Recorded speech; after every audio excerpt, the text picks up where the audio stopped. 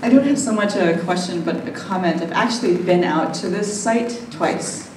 Not only is it very dry, it's extremely hot. There's no concrete, it's actually dust, this fine, silty dust that wafts into the air at the slightest draft of wind. And it gets pretty windy. It's surrounded by kiawe bushes that have thorns that are this big, about 1 to 2 inches in length, spaced on each branch about 2 to 3 inches apart from each other. So if you cut down all of these bushes, say that that's the next step, you have no shade, right? Even if you erect a canopy, there will be no shade outside of that canopy.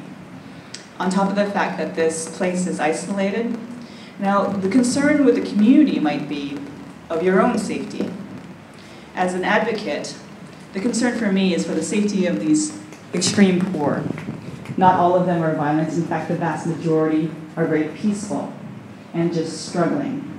They suffer from a host of mental illnesses, but there's only 25% that actually suffer from mental illness. The vast majority are just struggling to get by.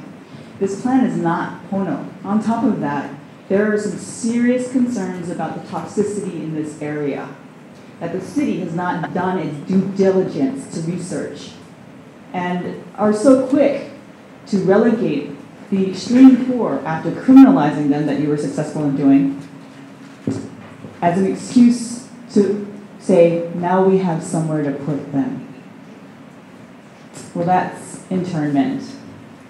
And you cannot, please, I beg you, as a local person, my family has been here 4 generations. I grew up in privilege. Thankfully, my grandparents and my parents taught me the difference between right and wrong, and I'm asking you, my fellow local citizens, do not support this plan. It is the furthest thing from Pono. And this city council, city group, has not done its homework. I have seen plans put together by 9th graders that are better than this. And the managing director herself said it's the only proposal that's actually been developed by the city. Why has all of the other plans for homeless encampments worked? Because she said herself, they've been put together by homeless people, not the city that mandated them to go here. Thank you, Kathryn.